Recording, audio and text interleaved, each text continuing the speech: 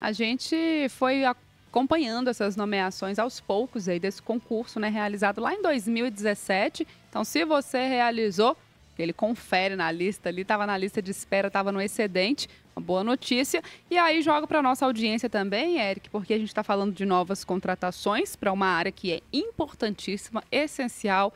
Para mim, quando a gente fala de futuro da sociedade, é a mais importante. Educação. A gente ter educação. E aí, pergunto para você, como é que você avalia hoje, né? Você que tem aí contato com a rede estadual de educação, que tem filho, filha que estuda na rede estadual, como é que você avalia hoje o ensino, a estrutura, quais são os pontos positivos, quais são os desafios, o que ainda precisa melhorar? Você que é da área também, né? Essas nomeações vão fazer diferença, vão suprir aí as carências. A gente sabe que é uma área muito desafiadora, Sim. Porque a gente não é fácil trabalhar na educação. Não mesmo. Principalmente quando a gente fala do cargo de professor. Eu sempre falo isso aqui, sempre faço questão de repetir. Muita gente se baseia naquela coisa de, porque o professor ele trabalha por amor. Tem que gostar da profissão, porque é uma profissão muito difícil. É só por amor, né? Na maioria das vezes, porque se for olhar pelo salário, pelas condições de trabalho ali, não é nada incentivador, né? Exatamente, mas é aí que a gente tem que abolir esse discurso, Eric, de falar que a pessoa está ali por amor, porque você desvaloriza a profissão. Ou então você romantiza demais e fala, não, ele pode ganhar pouco mesmo, porque é por amor. Não, o professor tem que ser valorizado, tem que ter condição para trabalhar, tem que ter infraestrutura para realizar seu trabalho, que não é fácil. E é um dos principais trabalhos dos pilares aí da sociedade. Sim. Se a gente fala em ensino, a gente fala em educação básica, né? Começando ali, gente, a gente está formando o cidadão do futuro.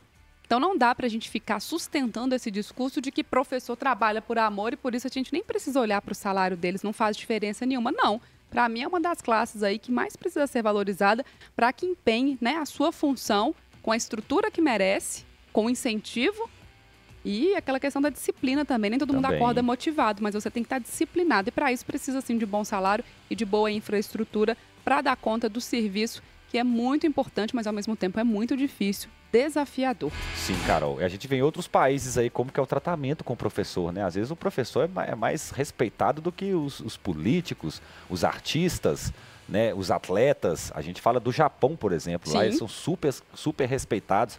Então é uma questão assim estrutural, né, da nossa cultura, que a gente precisa mudar esse tipo de pensamento, com certeza, concordo com você. E hoje a gente também tem, Érico, um desafio muito grande, que é aquela questão, sabe, da linha tênue que separa ali o que é papel da família, o que é papel da escola e dos professores. Fica tudo pro professor.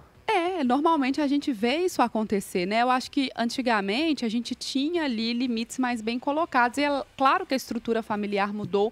Às vezes os pais trabalham fora o dia inteiro, né? Sim. Ambos os pais. Mas não dá simplesmente para entregar toda a responsabilidade para o professor dentro da escola. E ao mesmo tempo em que muitos pais entregam essa responsabilidade, cobram por isso, também não dão autonomia para o trabalho dos professores. Isso acontece muito. Sim. Que vai ali no sentido oposto, né? Eu quero que o professor faça tudo, mas na hora que ele faz alguma coisa que eu não concordo, eu vou lá brigar e vou lá falar que não é daquele jeito. Verdade, então, Carol. assim, é um desafio, gente. É muito grande que a gente tem pela frente, mas eu acho que tudo começa a melhorar pela valorização, que coloca mais pessoas também interessadas. Que bom se o professor trabalha por amor, mas ele também precisa ser atraído por bons salários, por boa infraestrutura e para um ambiente onde ele realmente consiga exercer aquela função ali que se prestou a fazer.